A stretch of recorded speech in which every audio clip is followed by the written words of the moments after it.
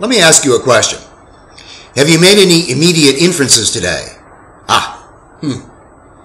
Our study of the square of opposition and Aristotelian logic reveals that we can make some immediate inferences by simply walking around the square of A, E, I, and O standard form categorical propositional types. An immediate inference is an inference that we can make without any other proposition as the intermediary. That's why we call them immediate inferences. Let me give you an example. Suppose I start with a type E proposition, no snakes are mammals. And now you know that what this means is that no member of the category snake is also a member of the category mammal. But let's suppose we flip the subject term and the predicate term. Does it immediately follow that no mammals are snakes? Yes it does. This is the immediate inference process called conversion, where we flip the subject term and the predicate term. Now, it works for type E propositions, and it also works for type I propositions, but it doesn't work for type A propositions, and it doesn't work for type O propositions. Interesting for you to find out why.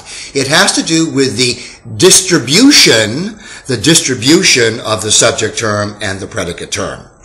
Now, there's another immediate inference type that actually does work for all four standard form categorical propositional types. And this one is called obversion.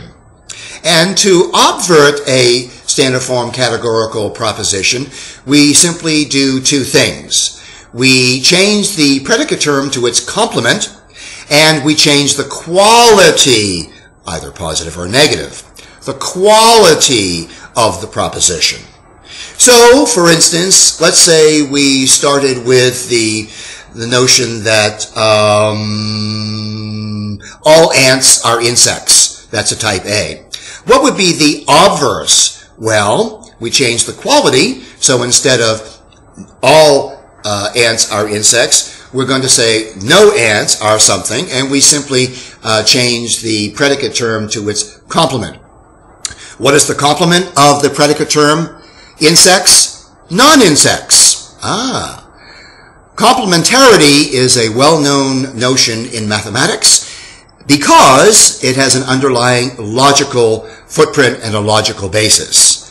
The complement class to any other class are all things that are not in the other class. So, for instance, there's the category ant, and the complement category to ant is non-ants. Now, if you obvert and walk around the square of opposition using the immediate inference of obversion, you will find that obversion does work as an immediate valid inference in type A, type E, type I, and type O propositions. And again, the reason this happens is because of the distribution of the subject and the predicate terms.